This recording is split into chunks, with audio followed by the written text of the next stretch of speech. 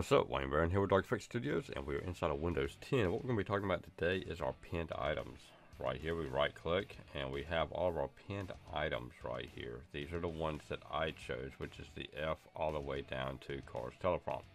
However, they are not where I want them to be at, or at least the F is not where I want it to be at. I want it to be within the arrangement here, B, C, D, E, F. I want it to be sitting right here between the E and the G. However, I cannot move it down there. Okay, I've read that the only way to do it is to right click on each item and choose to unpin from list and then add it back in again. That to me is just a little bit too much and a little bit, well, to be honest with you, stupid. So let's go ahead and come over to our this PC, and then right over here on the side we're just going to simply grab a hold of our F and we're going to drag it right down here and drop it, and guess what, it drops it where we want it at. Then we right click and now it is sitting where we want it to be at. That is all we have to do. Alright, I am Wayne Barron, this is Audio-Technica Studios. Y'all have a good one now. Bye bye.